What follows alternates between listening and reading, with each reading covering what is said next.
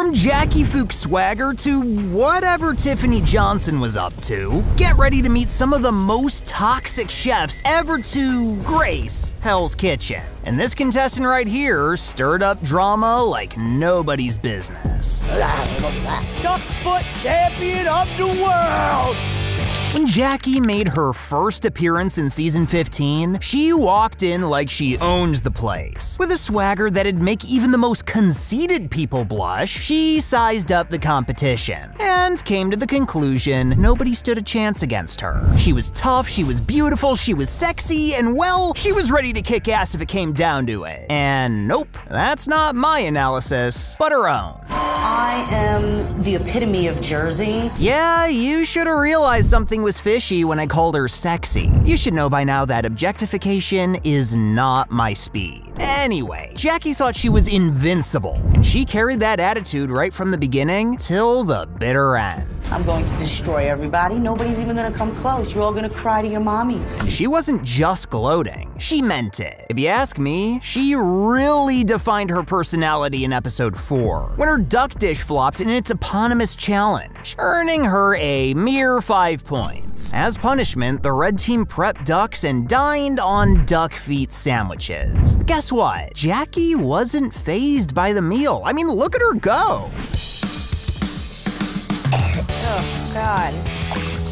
But of course, her attitude got under Misa's skin. Jackie's a joke. She doesn't take this seriously at all. She is a shame face for this team. Well, yeah, maybe, because the next thing she did was even more ridiculous. You probably know where I'm going with this, but check out what she renamed the menu. I'm gonna put the list. Jackie wrote the list. Surely the idea had to have stemmed from her last name. At least I hope so. But sous chef Christina didn't find it funny a single bit. Never again, I swear to God. Shut up! Sit down. Just sit down. Although Jackie tried to defend herself, sous chef Christina wasn't here for it. She sent Jackie to the chef's table and laid into her, saying she'd have been fired if it were her kitchen, and called her the cancer of the team. Jackie brought our whole morale down. She has to go. I'm done with her. And believe me, that insult was far from unfounded. But Jackie refused to admit defeat to her superior. You would be fired if you work for me. You want to have it? Oh, you don't care? No. You don't care? No. The arrogance, I tell ya. Something must have gotten to her since her performance started dipping. In episode 6, Jackie found herself singled out as the weakest link by Ashley, and this completely set her off. Amanda and Jackie, chef. Jackie decided to take the fight back to the dorms, too. I just don't like two-faced, fake-ass bitches with fake-ass. You're fake. Dude, shut the up, dude. And nope, she didn't think twice about making some very, very serious threats. You know what I should be doing? Breaking your face right now. Well, if you've been lucky enough to avoid meeting a bully in your life, let me show you a perfect example. You know, you should have watched, like, how to cook videos before you came here. Oh, you upset? Go cry in your room, little girlie. And, well, she had a unique way of venting her frustration. I beat this bitch, I beat that bitch, I beat that bitch. I tied your fluffy-headed ass. Yeah, violence just seemed to be her go-to thing. But at least Ashley was bold enough to stand up to her, unlike Ariel, who got caught in the crossfire during prep. I do it a cup. Where's the cup measurer? I don't. I do it by eye, a cup. You can't measure a cup with your eyes? Jackie was more into cooking by feel, while Ariel wanted to stick to the script. You don't do it by eye. There's a recipe for a reason. You are aggravating me right now. Ariel, you may as well just let it be, because Jackie's antics are something only she can understand. Well, you need to make this beurre blanc, bro. Here, you need to do this. I'm not doing it by eye. I follow recipes. Jackie had lost the only friend she had out of the entire cast, and that spelled trouble for her real quick. In episode 9, everyone seemed to have a bone to pick with her during deliberations. And how do you think she handled it? Them two, they up service and made us lose. They kill it in service every time. Yep, right on cue. And in the midst of all that nonsense, she ended up dropping a pretty huge bombshell that she'd only been cooking for 3 months. But that means you're not ready for BLT. I got I'm ready for BLT. I got 7 years on you and 6 months. To make things worse, she couldn't resist poking at Kristen. She was far more tenured, but Jackie tried to say that they were on the same level. But Kristen knew better, and this is when things started spiraling out of control. When Jackie tried to get a lighter from her later on, Kristen was fixing to smash her face in, and boy did that set her off. You touch my lighter, I will punch you in the face. Punch me in the face. Give me my lighter, Jackie. Punch me in the face. Jackie, give me my And she didn't just stop there. Either light your cigarette or give me my lighter. Honestly, I'd rather not get involved at that point, but Kristen had it coming. What are you gonna get the out of my What face? are you gonna Get the out of about? But thankfully, better heads prevailed. Ramsey eventually had to step in and say, enough is enough. And you know it's bad when he normally lets the drama play out to help with ratings. So, what did she have to say for herself? They feel like I'm not professional. And maybe they're just intimidated. I mean, maybe they thought I was gonna kill them all. I don't know. There really is nobody like her, is there? And honestly, thank God for that. But I can think of someone similar. Now, Tiffany claimed that she cared about food more than her family. Not sure if that's the flex she thought it was, considering she failed to show it on the show. Ladies one, men, men, yes, sir. If you ask me, she was more into stirring the pot than actually stirring any pots in the kitchen, if you catch my drift. And Tiffany proved all that and more in the very first episode. I'm trying to prove that I'm not just some dumb ditzy blonde that looks really good. Yeah, we'll see about that, because her signature dish looked anything but pretty. I have a lamb schnitzel with a rosemary and maple infused lamb gloss. But what was Tiffany's excuse for bringing up, in Ramsey's words, a bunch of wet diapers? I accidentally just kind of poured the sauce over it in a hurry. Great start, Tiff. But meanwhile, someone was taking notes about her attitude. I just don't understand what goes through some of these blonde bitches' heads. I don't get it. Yep, that's Kimmy. And she made a promise to herself to watch Tiffany's every move. Now, messing with Ramsey aside, let's see her take on some of her competitors. Like, take the scallop challenge, for example. Tiffany didn't hold back when she saw Barbie slacking off at the station. I don't understand why you can't cook the scallops. Really not hard at all. And to make things worse, she didn't hesitate once to call her out, all the while dropping some pretty nasty slurs in the same breath. Eventually, the red team managed to seal the win, and Tiffany had absolutely zero empathy for what the men had in store. See ya. We're gonna have a great day and you guys are gonna have a day. It wasn't even that hard of a challenge to win. Now, coming to the dinner service, Tiffany found herself on the garnish station. When she raised concerns about some missing scallops, Barbie brushed her off and sent up an incomplete order anyway. So Tiffany decided to play dirty, knowingly sending the flawed dish to the pass to put Barbie in a pretty compromising position. Chef Scallops right here. Here you go, Barbie. I'll just throw you under the bus because that's where you belong. In hindsight, everybody knows Tiffany's probably the most horrible contestant the show has ever seen, and her sly move here doesn't come as a shock anymore. She was just being herself. But getting back into it, Barbie overcooking her scallops only added fuel to the fire. Once again, Tiffany didn't hesitate to pin the blame on her. Just cook it right, like you just sank us. Desperate to salvage the situation, she suggested firing extra sea bass as insurance, but her plan backfired when Ramsey caught wind of it. After being thrown out of the kitchen, Tiffany got real pissed. Back at the dorm, she dropped a bunch of profanity and even trashed the place while she was at it. The two fish that I took out went out to cats way out the table. I mean, I wouldn't be able to stand being around someone like this, but the red team was helpless. The following day, Tiffany was rudely awakened by Barbie's noisy dishwashing and stomping around. And let's just say, she didn't take it lying down, literally. What are you doing? Really? I just washed the dishes. I came out here with you going like this. She just would not stop talking. You're about to get choked out. Knock it off. Grow up. You're 33. I'm not about to get choked. You're gonna get choked out. I'm not choked out. You dumb. But Barbie kept a cool head somehow. Honestly, I want what she's having. Now, do you remember the time when Tiffany plainly stated she couldn't care less about pleasing the kids that came to Hell's Kitchen? I really hate cooking for children. Kids don't know what fine dining is. Their opinions really don't matter to me. Well, she meant it, because when she sent out her first attempt after like a year's wait, half of the pizza was completely burned. I'm talking like 100% carbon. When Ramsey got in her face about it, Tiffany was completely unfazed. I really don't like kids at all. You know, remember when she said she loves food more than her family? I'm starting to think she doesn't love her family very much. Anyway, that's none of my concern, but her rapport with Barbie definitely is. The two of them simply couldn't seem to get along. Yelling at me? I am sick of the yelling. You want to talk, talk. Do not yell. And it happened again and again and again. Even sous chef Andy had enough of her at some point. You're the floppiest cook I've ever seen my whole entire life. Sorry. No, you're not. You have such a attitude. Yeah, I don't blame her. Tiffany had a knack for getting under everybody's skin. Now, her elimination was something the red team and everyone watching from home very much looked forward to. The drama was so bad that it was really starting to take the fun out of the show. But Tiffany, this is how she reacted.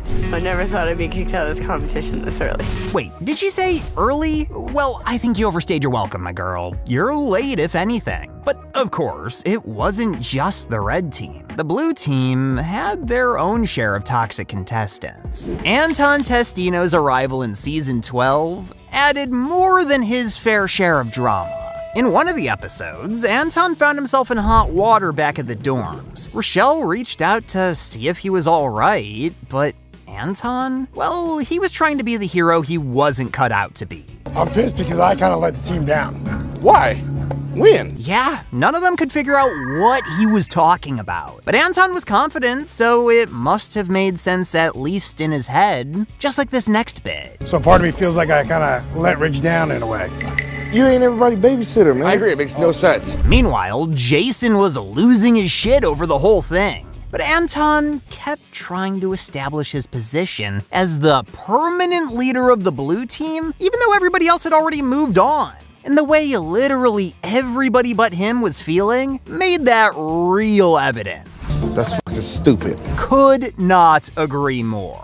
But let's take him at his word for a second, give the devil his due. For someone who took so much pride in being named leader, he wasn't showing it in episode 10. When Jason tried to get Anton's attention during the dinner service, Anton was laser focused on his cooking. Or at least he looked like he was. We have 4 minutes out. You heard that, right? How much time you need on that, Anton? If you're in charge, then maybe, I don't know, act like it. This is a kitchen.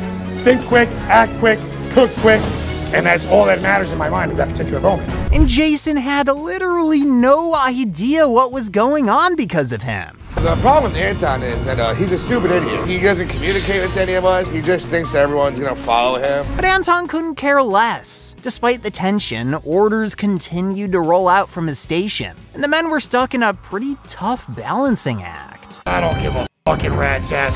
They say I'm crazy, but it's just that I move 10 times faster than them. Anton claimed to be moving 10 times faster than anyone else. And whether or not that's true, he definitely wasn't helping to keep the team synced up. And inevitably, things started to fall apart. How long on those New Yorks now? I told you, 6 minutes. Seriously, guys, it's coming up, 6 minutes. An hour into the service, Ramsey was on the hunt for a New York strip, but Anton hadn't even started cooking a single one. And had the dumbest excuse possible lined up to explain himself.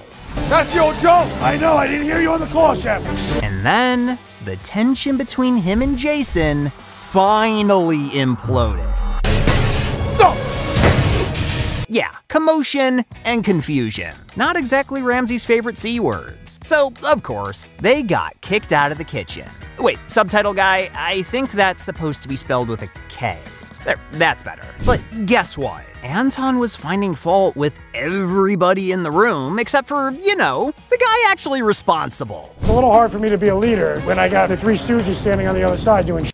Anton's attitude was anything but acceptable. I mean, I can't pinpoint a single issue because the dude was so full of himself. You're a bitch Anton? Nothing! Yelling is not doing shit, dude. I'm pissed off. I want to argue.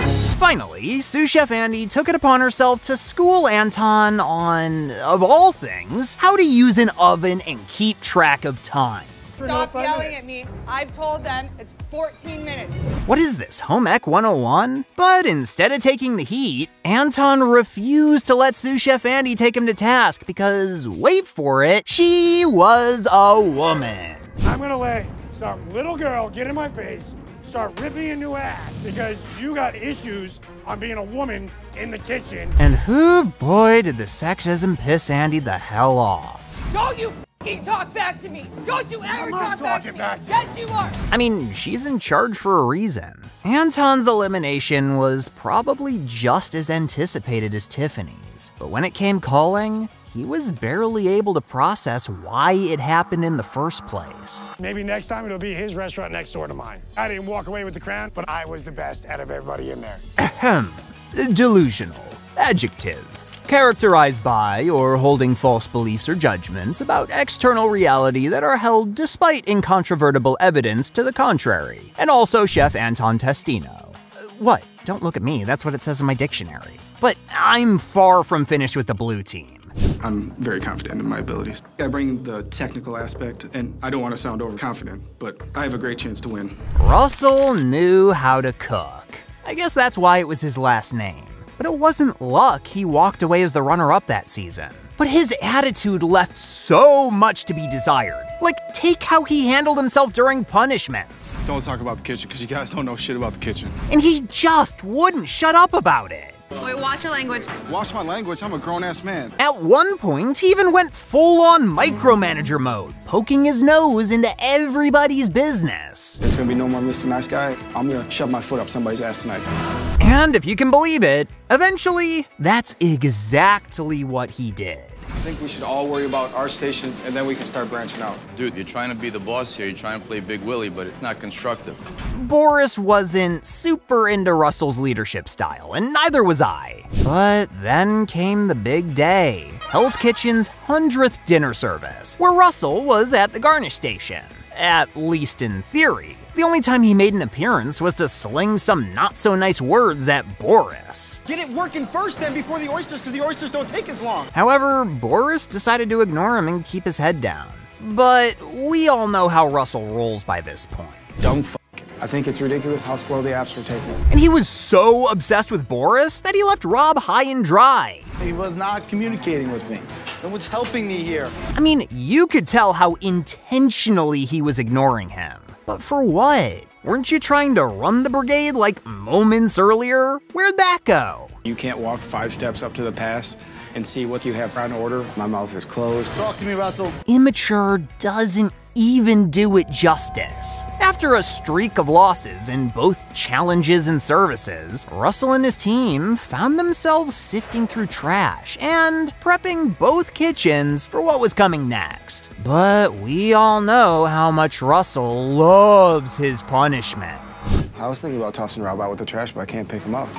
So I said my piece and wanted him to just own up and take some responsibility. And when the lunchtime rolled around with those infamous cheese sandwiches, he drew a line in the sand. Dude didn't even want to touch them. But did he manage to cool off overnight? Absolutely not. He was back to being his same old horrible self in the very next challenge. I need another towel for a second. Somebody give me one. You need towels? I need towels. I don't have one. Well, one thing was for sure. Rob probably hates him more than I do. He noticed how Russell would be up and about when Ramsey was in the kitchen, and how he completely shut down as soon as he left. He shuts down, he shuts up, he doesn't help anybody, and he does his thing. Anyway, when the time finally came for him to face the music, Russell wasn't exactly in the mood for explanations. He brushed off Trev's attempts to clear the air while he was at it too. Just got dirty. Time into the train tracks. I came out alive, and you are in so much f***ing trouble, bro. In the next service, Russell yet again tried to throw in his 2 cents, but Trev and Vinny weren't having any of it. Still has not started the lobster. Stop! Final turn, let's go! And now it's up to Vinny and Jillian to complete cooking and plate all 3 dishes. In fact, he was convinced he could outcook them both in his sleep. See, Russell has more problems with his attitude than I can count. out. And although he was so close to winning the whole season, nobody was happy seeing him go as far as he did. Okay, now it's time for another peculiar contestant who cooked up a storm during his signature dish challenge, but guess what? It was just the start of the insanity he'd bring to the table. The bird, chef. The pigeon. The pigeon. The one that everybody would be scared to cook with.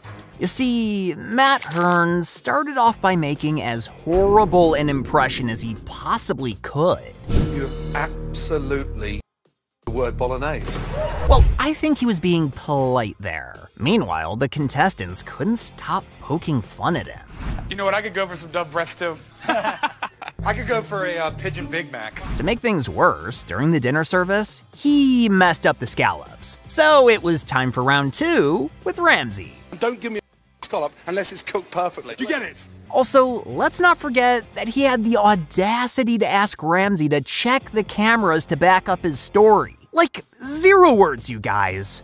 0 words. And boy, did things get spicy later on when they went back to the dorms. I don't care if they're mad, they can be mad. Take your tampon out. He managed to dodge the bullet that night, somehow, but it only caused his arrogance to grow tenfold. Damn, man! Right! Hey, why are you all pissed off right now? Sometime later, he proved to the world that he had absolutely no respect for the judges. It's irritated me. Not only is it irritating, it's embarrassing. And, of course, he wasn't the most graceful loser in town. I don't want to sit here and listen to these guys degrading me and talking. Oh my God. It's just really starting to irk me. When Matt was about to call it quits and leave, Ramsay decided to have a one-on-one to talk him out of it. But, of course, Matt was a man of his word. Do you know why he thinks for you? Because you don't care. Okay, so this guy came into the competition, bombed a bunch of dishes, and was just a massive distraction to his whole team and Ramsay to boot. Then, all of a sudden, he was gone. Have I got that right? Well, either way, he seemed pretty upset for a guy that was literally trying to quit 15 seconds ago. And he came up to me with that same up, point blank. Somehow, I'm not surprised. So, who do you think was the most toxic contestant on the show? Let me know down in the comments, but maybe bring a hazmat suit so you don't get sick. Or you could also drop by my social media pages if you're scared of what might be lurking down below this video. Wouldn't blame you. That being said, if you enjoyed this video, don't forget to drop a like, subscribe, and turn on my post notifications. Pushing the funny YouTube buttons really does make a difference. And if you thought this video was crazy, wait till you see the next one right here. It's even crazier.